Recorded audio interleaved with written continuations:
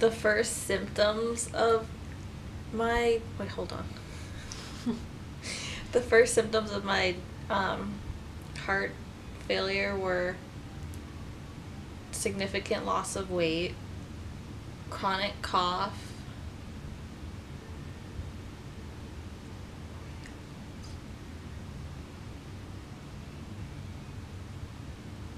loss of breath or like breathlessness, um, lack of a diet, chills and hot flashes, um, which ultimately led to me having a stroke and being in the hospital for 15 days, which was a whole new experience because you don't realize how valuable your life is and how you shouldn't take things for granted. Um, my initial reaction to the entire thing was to use humor. I didn't really realize how bad things were until a week into staying in the hospital. But my entire family was kind of out of their minds when it all happened. I don't think it really set in that like I had almost died 3 times within 2 days until I realized that I couldn't use my right arm, and then I also couldn't walk. So losing my, I guess, motor skills and ability to walk were definitely eye-opening. But thankfully it didn't take that long to relearn everything. Did my health impact my major? It kind of did. The stroke definitely affected the left side of my brain, so it was harder to remember like basic math, or like just memorization in general was hard. And that led me to switching out of business into art history. The hardest part of this, I think, is trying to remember that like I'm definitely not normal, but like at the same time I kind of am. Like I'm not the same person I was 3 years ago, but things have definitely changed, but for the better, I would say.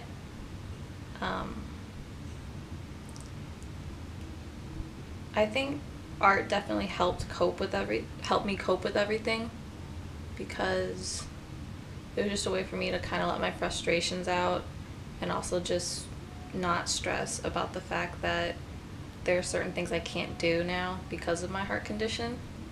But I can still use art as like an outlet. I think the person, or what really it inspires my art, is probably family and friends, just because like I grew up around art. Like my mom's an artist, my dad's an artist, my cousin really likes music and drawing, so it's definitely kind of a way to bond with my family, and it helped us get closer after the whole hospital thing.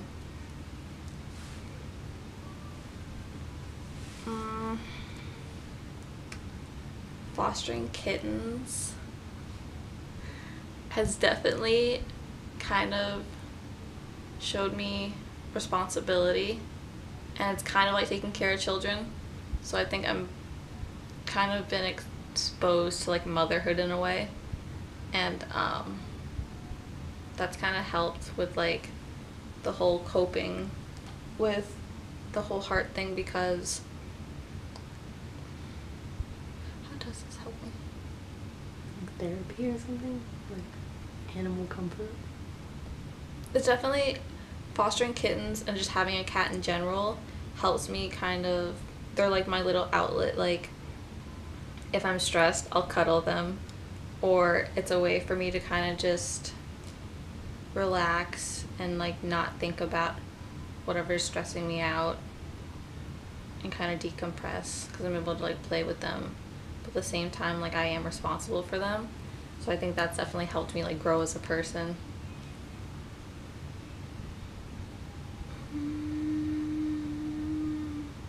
I think my health has impacted my life because I'm more cautious of what I eat and drink, and then I'm more cautious of how or what I'm doing.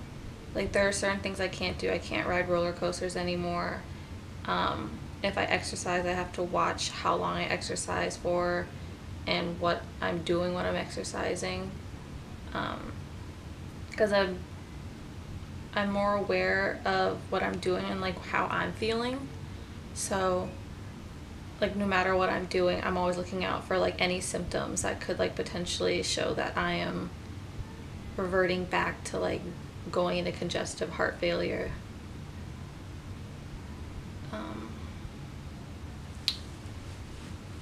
I'm like with my future, despite like everything that's happened and the fact that like there are certain things I can't do or I have to be more cautious about, I'm hoping that like in the future I'm still able to like experience what I want, like getting married or having kids.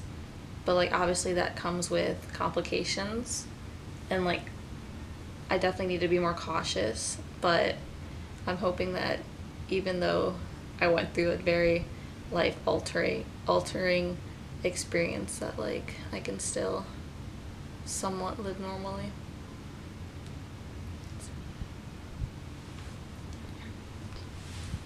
Has anyone ooh, there's definitely, I would say when I was in the hospital, there were definitely one or two people, excluding my family, that definitely played a major role in like my recovery.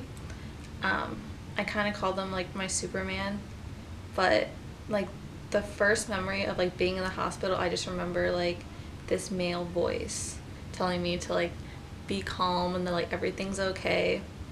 And even though like I couldn't see anything, and I can only hear at that time, like I just remembered his voice and like him kind of just calming me down.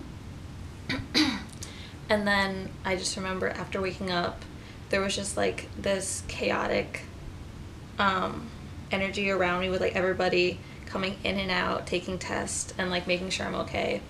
And then all of a sudden I hear the voice again, and it's this nurse who was there like from the start, and then he just kept checking in on me the entire time. So like that definitely helped me, just because I felt like I kind of had this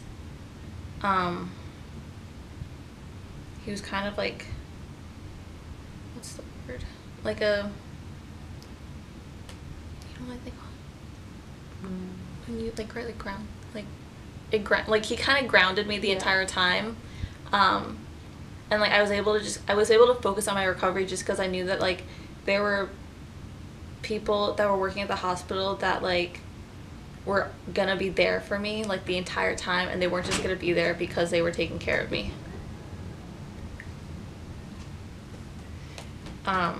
But yeah, I definitely am really glad and what's the word? Thankful?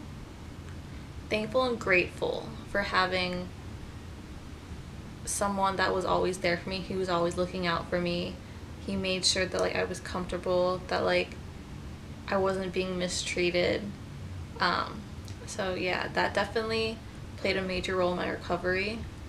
I think the fact that I was also really young when everything happened also helped, but I was just really glad that despite like all this misfortune, I had a bunch of people that had my back and were there to help me recover quickly. Yeah.